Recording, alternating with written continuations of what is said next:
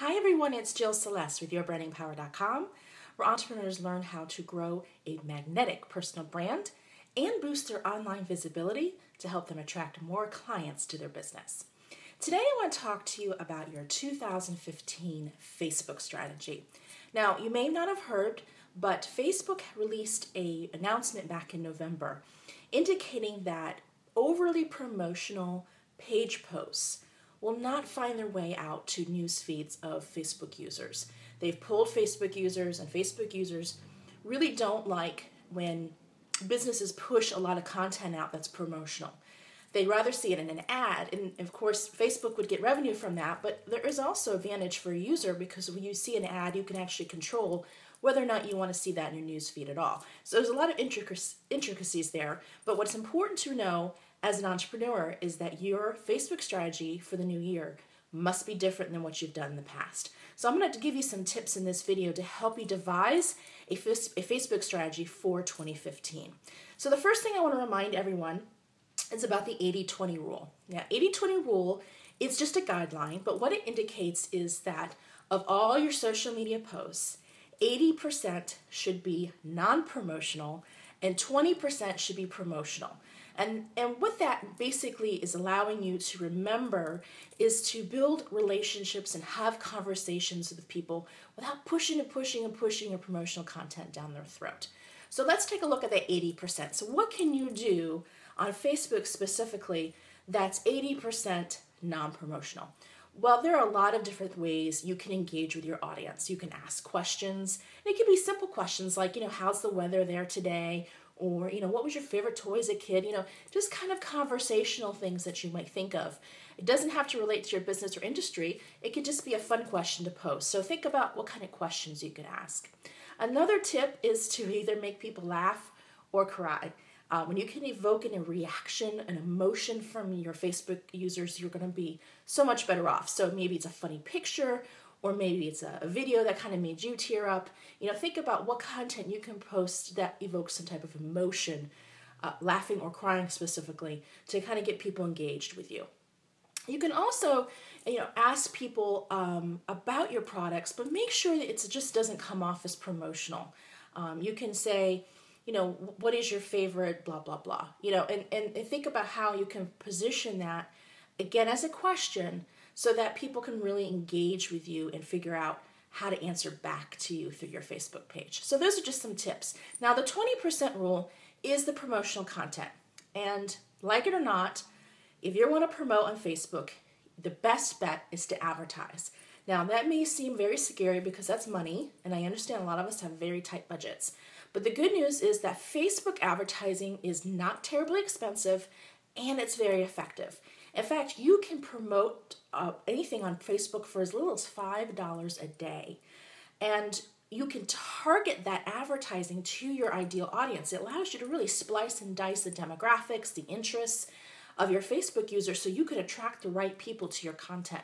So my recommendation for 2015 is to put aside every month some money for Facebook advertising, because that's going to allow you to push that information out into people's news feeds, and you'll make sure that it gets there. Now, if you're not familiar with Facebook advertising, there are kind of two different ways to do things. On your Facebook page, you can boost a post, which means you just push the little boost button and you tell how much money you want to spend, and it'll just kind of push that post out. Or you can go through your Facebook Ads Manager and you can promote a post that way. Now, you can do a lot of research on which one's effective, which one's not effective. Here's what works for me, but please experiment with what would work for you, okay? So I boost a post when I want someone to read an announcement, for example. If I have a graphic I want to share, just information that I want out in the news feed, I boost it. If I need a call to action, such as I want people to sign up for a webinar or download something or go read a blog post, it is better for me to go through the Ads Manager and do a newsfeed ad that way, because it gives you a little call to action button, and it helps people realize they have to do something if they want that information. So that's what works for me, but please experiment and see what works best for you with your Facebook advertising. Now, I'm not saying you can't put promotional content on your Facebook page. Of course you can. As I mentioned earlier, be really creative about how you do that. I've seen people in the past maybe post a picture of their product and say, hey, what would you name this product? Or, a lot of people in the direct marketing are really good at this. Maybe if they sell candles or if they sell soaps, they might say, what is your favorite scent? And as people answer, here's what you need to do. You have to go into the comments and say, that scent is on sale this week. Here's the link. Engage people that way if it serves them. So you can post promotional content, but again, be very creative about what you do.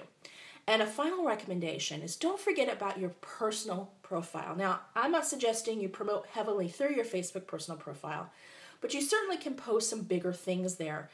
Be real strategic and very picky about what you put on your personal profile. And you might want to consider, after you post something to your page, to share it to your personal profile, because that increases the reach of that original post on your Facebook page, and that tells Facebook that people are wanting to see this content, and also drive people back to your Facebook page for more information. So that's kind of a neat little trick that you can do. But again, be very careful about what you post on your personal profile, but do use it to help you promote your products and services.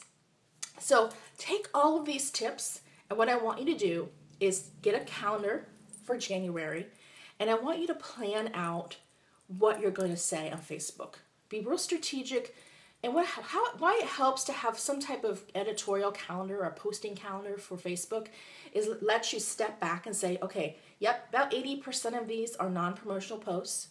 And it helps you plan what you're going to say and the questions you're going to ask. So you're not sitting there in the morning going, oh, what am I going to ask Facebook people today? You'll already have it planned. So do that for the month of January and then measure how effective each thing is. And then you can go into in February and March, etc., with that information. This doesn't mean you can't post simultaneously or spontaneously, rather. You most certainly can, but having one post a day, for example, sort of structured and planned out is really going to help you get a real concrete Facebook strategy, especially with these changes, so that you know what you're going to post, what you may want to promote through advertising, what type of questions you want to ask, and how you want to engage and have conversations with your users. So I hope these tips help you as you devise your 2015 Facebook strategy. And for more social media, personal branding, and marketing assistance, head over to my website at yourbrandingpower.com. And until next time, here's to your personal branding success, and have a great day.